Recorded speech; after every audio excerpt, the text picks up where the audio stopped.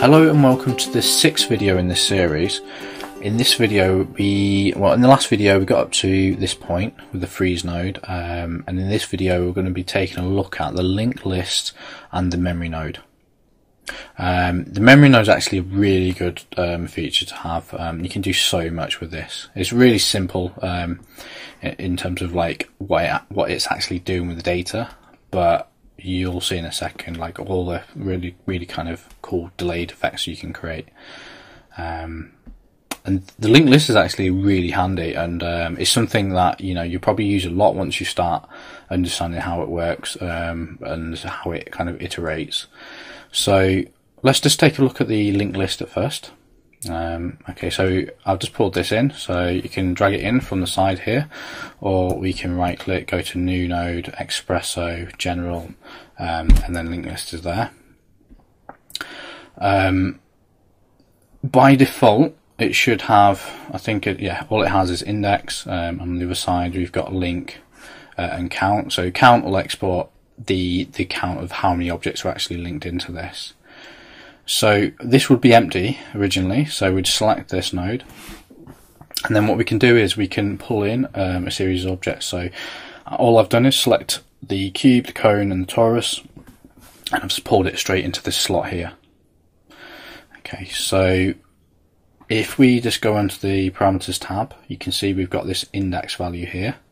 And this index value kind of will run from, well, because we've got 3 objects, it will run from, say, 1 in this will be the second object in the list. So 0 is the first one, 1 is the second one, and it works that way. It kind of just starts with 0. And these can get like a lot more powerful when you link these in with iteration and hierarchy, but just keep this really simple. We're not going to do that at this point. All I've done is I've just linked this into the cube. So if you pull it, so you can pull in and just drag one of the cubes into the scene, or you can create your own placeholder, which is this objects node here. And if you need to update this at any point, I mean, this will be updated by the linked list. So at the moment, if we click on the linked list and we go to 0, okay, so we've got 0 in this, so we know 0 is cube, 1 is cone, and 2 is torus. So if we go back to the parameters, we cycle through these, it will change. And you can see in the viewport that it's updating now, because all I've done is just pull some text into the scene, and it's exporting the name of whatever the currently active object is on this. So it's just a way to kind of cycle through an index number which relates to a list of different objects, and that's all that kind of does really. So it's quite obvious.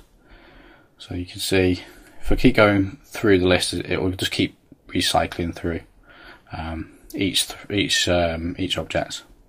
So it goes through 1, 2, 3 and just keeps cycling through all these.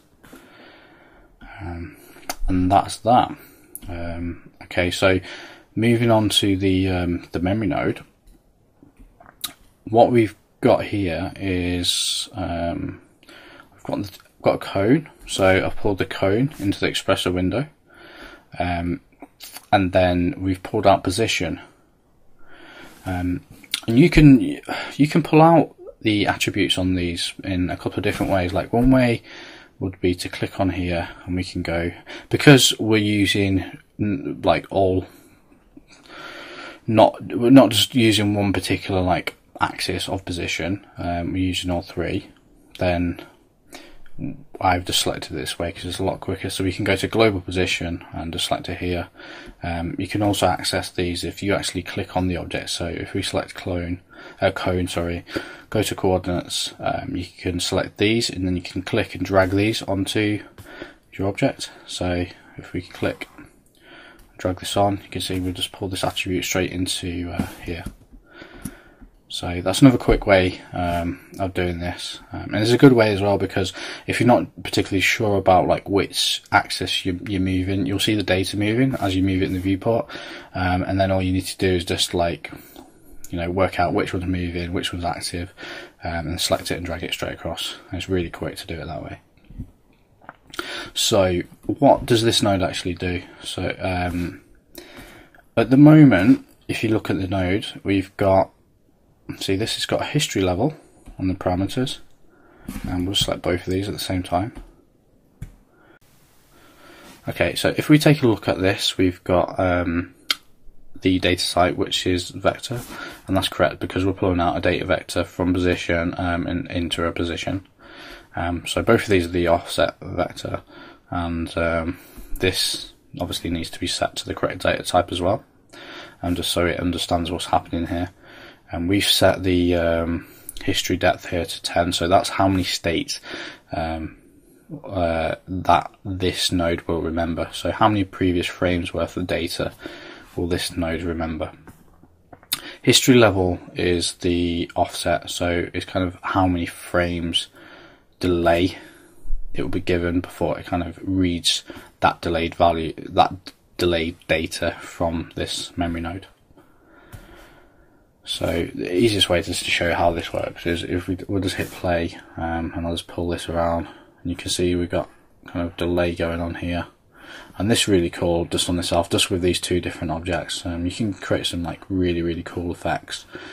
And just remember, you can link through any kind of data into this. So this can be position, rotation, scale, any value really. You've got all these different types, data types you can change it to. So anything that works with these, it should work with. And it's also really powerful if you're kind of linking this into, so you could link this to a linked list, and you could iterate through the list and then create offset, so you could almost have like move these, and you'd have something else move it, and it'd continually offset throughout the list as it iterates through.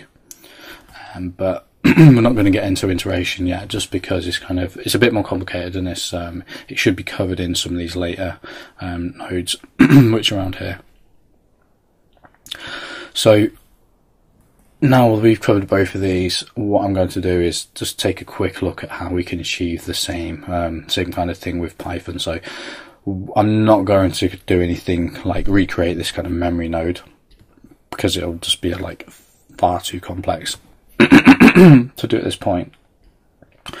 But I am going to recreate like how this linked list works with a cube. We're going to create user data for this. So at the moment there's no user data on this, it's just linked into directly into the node, but we're going to add user data to the tag, the Python tag itself, and pull in the objects that way. So let's just go over to the expression editor, select this tag, just disable this tag just so it's not affecting anything in the scene. And we'll just take a look at how this is working. So currently no errors on this. We don't need this array. This is not actually doing anything, it's just being declared at this point, so we'll just get rid of that just so it doesn't confuse anything. And we'll take a look at what we're actually doing here. So if I bring up the user data, you'll be able to see what's actually happening here. And you can see we've got 3 user data slots. So we've got an index, we've got a linked list, and we've got text. So the text is just so we can see what's happening in the viewport. 3 objects are the objects we want to cycle through, and the index is just the same kind of like system we had on the previous Xpresso node. So we just recreated all that user data onto the tag, and we can reference this here. So if we just look at this, we've got index, which is this. So index is being declared as this variable here, and all we're doing is putting op, which is an operation on the tag itself, and then we've clicked and we've dragged in the user data here. Okay, we've done the same thing with the linked list and for text, so it's all the same kind of thing, just pulling these in. Okay, what we've done here, and it's not necessarily like needed, but you can, if you need to get the count, you can get the count of the number of objects, just like the count was exported on the node. We didn't use it, but you know, this is the way that you could get that if you wanted to. So again, we've declared a variable here, and we said it's equal to the linked list. So that linked list is the variable that's been declared just above, linked list, and then we put in dot object, dot get object count. So that's retrieving the number of objects from within the list. So that will be 3, which is those 3 objects that are linked in there. So then what we have here is selection. So we're declaring a new variable, which is going to be the actively selected object. And then we've got this command. So we're declaring linked list, which is the linked list variable that we got, which is the user data slot up here.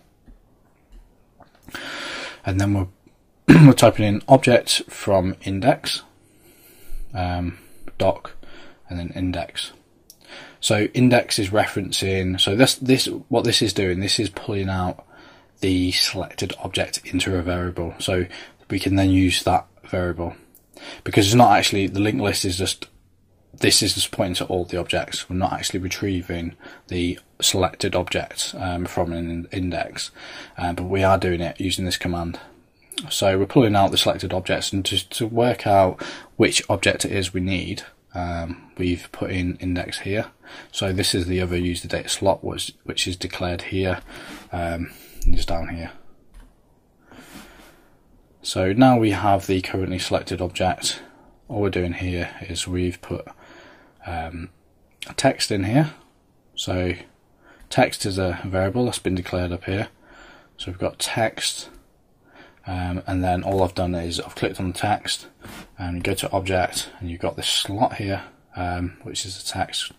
So whatever text is typed in here will update to the object.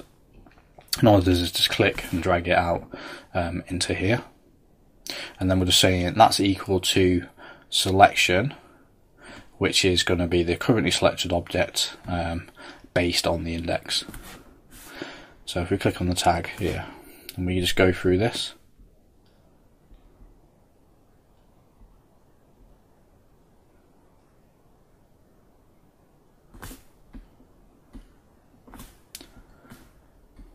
okay, let's just enable the tag actually first. It wasn't enabled. So go back to the user data. You can see we're starting at 0, so 0 is cube, and then 1 is cone, and then 2 is the torus. And with this, so you can see with just a few lines of code, you can really quickly just create the same kind of setup. So I'm trying to keep this like really kind of simple at the moment. So it's one of the reasons why I don't want to get too complicated with the Xpresso setups, just so we can keep the code quite simple. So I hope you found this video useful. Thanks for watching. If you have found it useful, please like the video, and I'll catch you on the next one.